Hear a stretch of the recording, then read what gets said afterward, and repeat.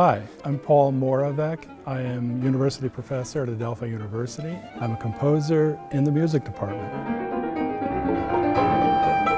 I've written about 200 compositions, and in 2004 I was awarded the Pulitzer Prize for a chamber work called Tempest Fantasy that's based on William Shakespeare's The Tempest. I'm a composer and I write for myself really as an audience member. In other words, I'm not trying to impress myself as a composer, I'm trying to impress myself as an audience member. So I try to write something and I imagine myself getting a ticket, going into the concert hall, sitting down and saying, okay, amaze me, surprise me, astound me.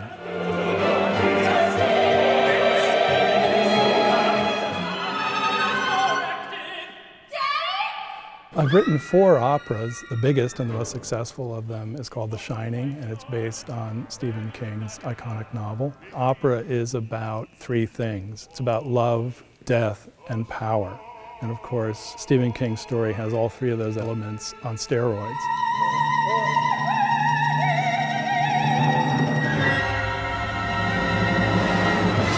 The difference between an oratorio and an opera is that oratorios are unstaged. They're performed in concert. You don't need all the bells and whistles of costumes and sets and so on. And the story is told entirely through the words and the music. And a big aspect of oratorio is the role of the chorus. The whole challenge in writing an oratorio, an opera, a song cycle, anything, setting anything to music is what gives rise to song? Why are people singing? And in my experience, it's powerful emotion.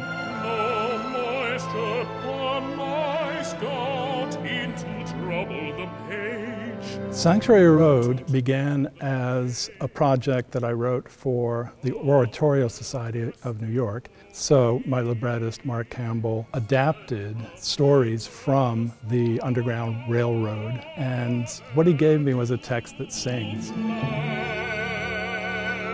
And he had the inspired idea to focus on one particular individual, that is William Still, who was the head of what was called the Vigilance Committee of the Anti-Slavery Society in Philadelphia. He was an abolitionist, he was a black man, born a free man.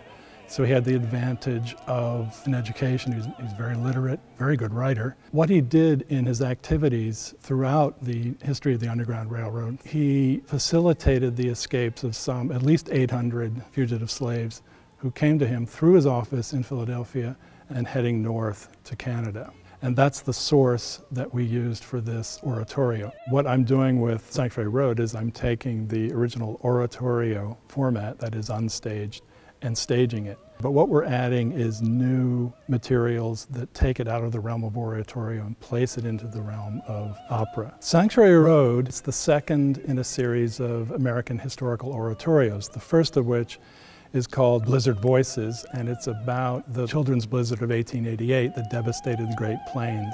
The third of my historical oratorios is about Ellis Island. It's basically a day in the life of Ellis Island in 1921, so exactly 100 years ago. And it tells the stories of immigrants coming from all over the world through Ellis Island, and many of them are based on actual historical texts. And one could say that the Ellis Island oratorio is connected to Sanctuary Road in that it's about people seeking freedom, very often escaping from appalling, unbearable conditions and finding freedom and a new life. Much to my delight, the recording of Sanctuary Road was nominated for a 2021 Grammy Award. And the important thing in Grammy land is the nomination itself. It's an extremely crowded field, so simply to be nominated is actually 90% of the achievement in a way. So I'm thrilled that the work was not lost in the shuffle. One of the great things about Adelphi is that it supports its faculty in its research. In my case, it's creativity. And I'm eternally indebted to Adelphi for facilitating all of the work that I've done in the 25 years that I've been here at Adelphi.